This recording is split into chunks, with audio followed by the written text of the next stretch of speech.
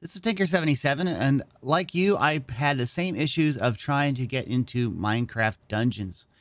I downloaded the launcher, and when you run the launcher, it says, hey, you still need to buy the game. It says buy now, even though I've pre-ordered it and installed it, okay? So how do you get to the game if you can't get into it through the launcher, okay?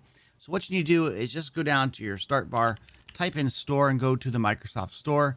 And then from here, if you look at the home page here, you can see Minecraft Dungeons. You can go into that page.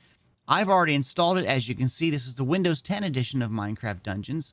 So all you need to do is just go into play, and it will then let you in that way. You cannot use the dedicated launcher. And as you can see, I am in, and I can go in here and I can play. So I hope that that helps you with getting into the game. I know many people have been challenged by this dedicated launcher not seeming to know that they bought the game like it did me. I hope this helps. Thanks.